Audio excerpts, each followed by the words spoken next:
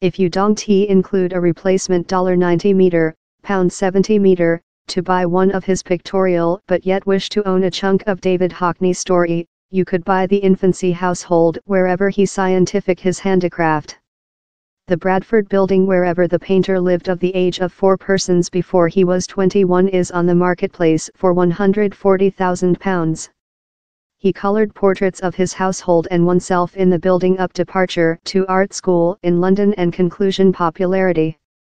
The Hockney household lived in the 4 persons bedroom building on Hutton Patio for 50 years, up his mum sold out up in 1993.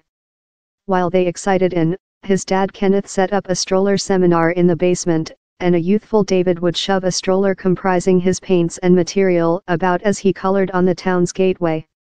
At one spot, the promising painter requested to get above one of the again adorned bedrooms for his workshop, but his mom Laura rejected.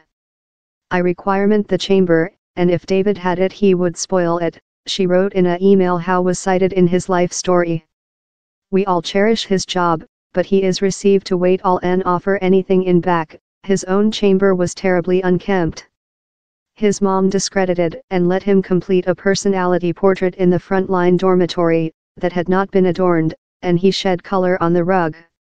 While Laura Hockney sold out up in 1993, the building's purchaser Leslie Chime found a Bradford Grammarian High School workout volume comprising drawings done by David at the age of 12.